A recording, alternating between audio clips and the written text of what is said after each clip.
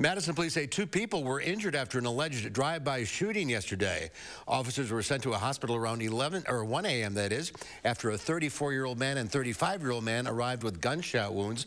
The victim said the shooting happened on Odana Road after they left a business on Grand Canyon Drive. A suspect vehicle allegedly pulled up next to the victims and opened fire.